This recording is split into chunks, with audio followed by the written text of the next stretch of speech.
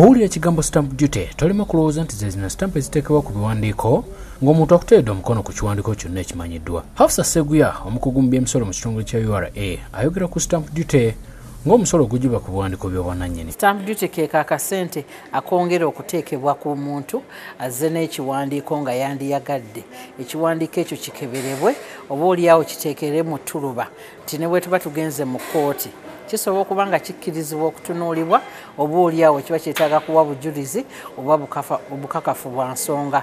Waliwo ebiwandiiko ebisasula omusolo guno ebimanyiddwa era omukugu abikulaga. Tubiteeka mu bintu ng'endagaano. Kyendagaano eyo bweba teteekeddwako kantu ako ke tuyita ka stamp oba tasasudde musolo ogwo gwe tuyita stamp duty ogenda okwekanga nga kkooti tejja gikkiriza.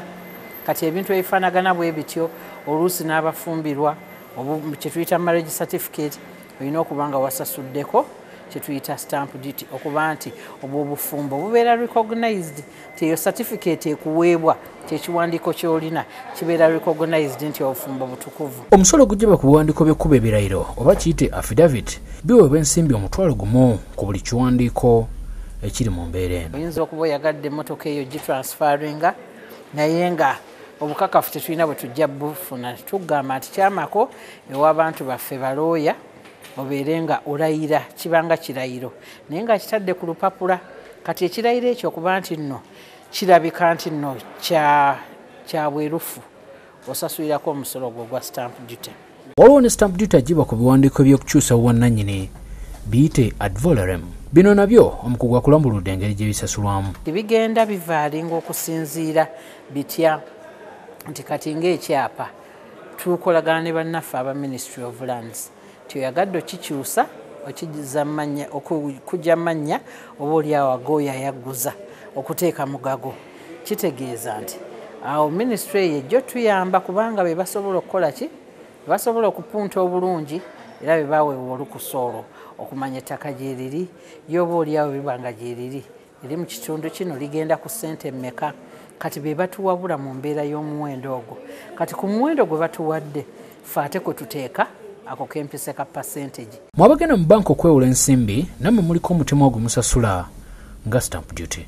Awo awali endorsement kasita olabawo erinnya erya kampuni naddala mabanka microfinance ng'omanya nti teweetaaga gigula sooka obuuza ennannyini yo lwaki envumbo eno tevaako. Buli kiwandiiko kyonna ekiraga obwannannyini kirina okusasula omusolo guno. Muno mulimu n'ebiwandiiko by'envumbo era nga URA yegiteekako n'okugiggyako. Hafsa wabula bannayuganda okuwandiisa endagaano zaabwe naddala ezikolebwa bassentebe b'ebyalo ku byalo gye babeera. Endagaano chairman gyakuwandiikidde ntuufu naye jangu tukuyamba okulaba nti tugiyingiza mu mbeera eyaffe eno eya stamp duty. Ojja gisasulirako $1,000. Kiba kitegeeza nti akapuloti kano oba ekibanja kino obudde bwe bulituuka ne walibaawo akaayana nze ekyange nja kuba nakimala dda. Ono akulaza emitendera gy'oyitamu okuwandiisa ebiwandiiko byo mu URA ne mu Uganda Registration Service Bureau. Gendayo bw'onoogenda mu ofiisi za Uganda Registration Bureau balina foomu gye bakuwa naawe n'ogyejjuliza ng'omuntu. Bw'onogyejjuliza ng'omuntu awo ka stamp duty bajja kuba nga babiyingiza mu sisitemu yaffe tuyitera kikolera ku kye tuyita web portal. Omukugu ayongerako nti ekiwandiiko kyonna ekitayodde omusolo guno tekisobola kukkirizibwa mu kkooti singa oba owabye omusango gwonna. Nti omulamuzi bwakugamba nti leeta ekikakasa ti ggwe nannyini ttaka omuwa endagaano. Era ebiseera ebisinga bwonna omuwa endagaano nga teyasasulibwako musolo ogwo omusango tajja guwuliriza ajja gugamba gulina ekibulamu. Kyokka mu abeesanga mu mbeera eno omukugu abawadde amagezi ku ki kye mulina okukola okusobola okugivaamu. Jangu n'ekiwandiiko kyo bajja kuyamba okuba nti bakiteeka mu sisitemu kibe nga tekikyali kya lupapula kyokka kiyingiddemu electronically. Okukiteekamu tujja kuwa kye tuyita declaration kyomaze okideclaringa gye tuli.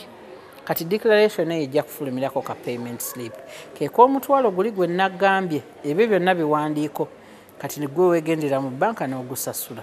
Oludda ffe nga tukukolera kye tuyita stamp certificate. Certificate eraga nti ekiwandiiko ekyo okiwandiisizza.